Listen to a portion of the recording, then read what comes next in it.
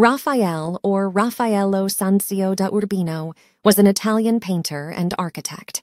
He is considered one of the most important artists of the Italian High Renaissance. He became famous for his harmonious compositions and lovely paintings of the Madonna. Raphael was born in Urbino, Italy, in 1483.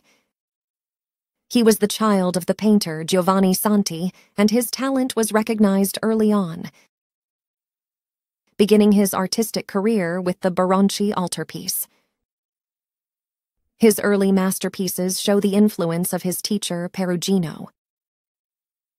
In Florence, he competed with other Renaissance artists such as Michelangelo and Leonardo da Vinci. His Madonna paintings were highly valued here.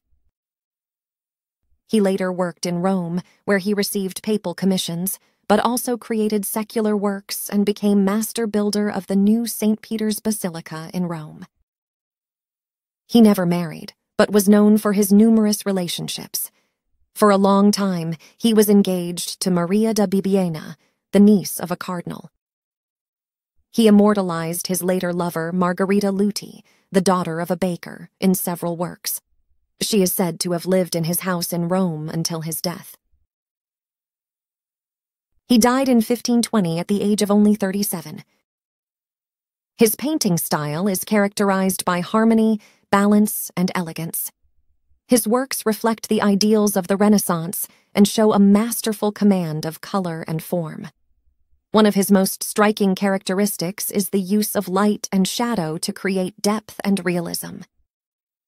His motifs included religious themes, portraits, images of the Madonna, and mythological scenes.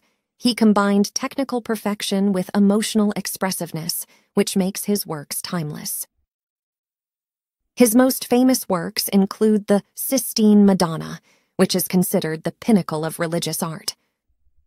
The School of Athens, a fresco in the Vatican, is also an impressive work that underlines Raphael's intellectual sophistication.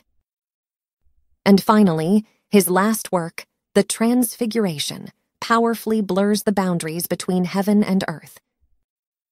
In his short lifetime, Raphael created over 300 paintings, drawings, and frescoes. His painterly genius, coupled with a deep emotional sensitivity, made him one of the greatest artists of the Renaissance.